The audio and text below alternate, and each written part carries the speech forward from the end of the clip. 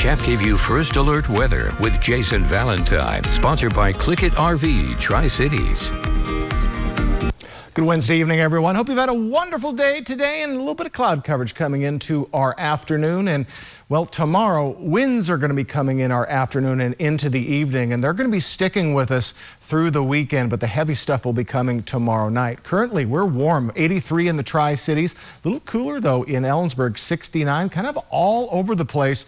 But this kind of shows that we're being set up for, well, some interesting weather coming up. So the weather system is getting a little bit disrupted, and it will continue into tomorrow. So winds are kicking up a little bit, especially in Pendleton, 21-mile-per-hour winds. We're right in the mid to lower teens for many of our cities, 8 for Tri-City, 6 for Yakima.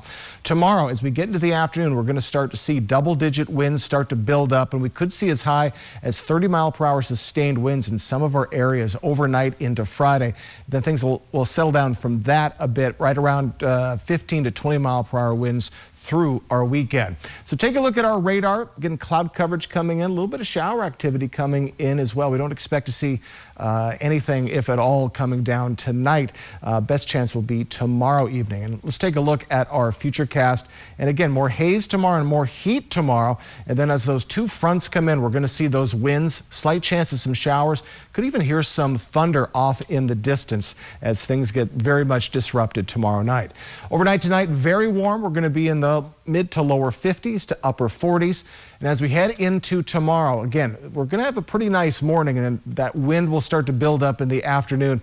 Mid to lower 80s, 77 for Ellensburg, 71 up in Cle Elum. So a very warm Thursday is on the way. But my goodness, cool temperatures are on the way.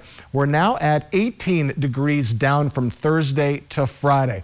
And then we're going to slowly warm up into our next work week. And looks like middle part of our next work week, again, is looking just fine. So we'll see if the yo-yo effect will come to an end. Yakima down to 64 by Friday and in the 60s for your weekend. So do expect winds between, I'd say, 20 to 10 miles per hour for your entire weekend. Just get ready for heavy winds starting tomorrow afternoon, but tomorrow morning should be all right.